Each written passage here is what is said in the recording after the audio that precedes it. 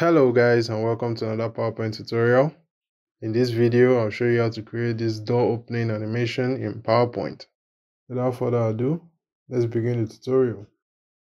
The first thing we're going to do is insert a rectangle to cover the slide. Then insert a rounded corner rectangle. I'll use these dimensions. Adjust the roundness of the corners and align the rectangle on the slide. Merge the rectangles using the fragment merge option. Then format this shape by inserting a picture related to your presentation. You can insert your pictures from different sources. I'll just use a picture from my clipboard. So, copy this. Then select the clipboard. Also reduce the brightness of the picture.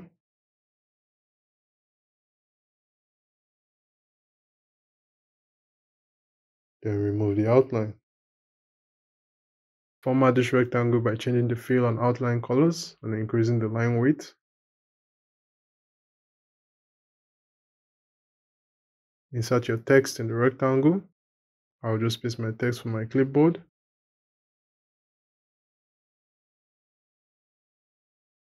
Duplicate the rectangle. Alternate the color of the shape and the text. Then edit the text.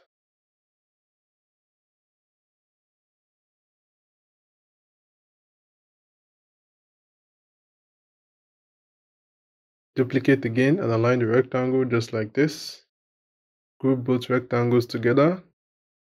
Then format the grouped object by changing the 3D format lighting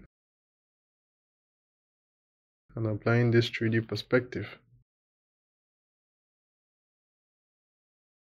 Make the shape on the left invisible by removing the colors, giving the illusion of a single object.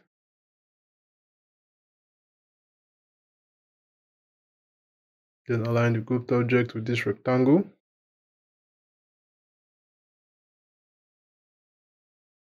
Bring this shape to the front. Insert your title text and align it on the left part of the slide. I'll paste my title text from my clipboard.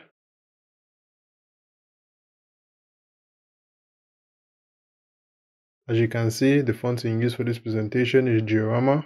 The link's in the description if you would like to download it. Duplicate the slide. To create the door opening animation, format the grouped object by changing the X rotation value.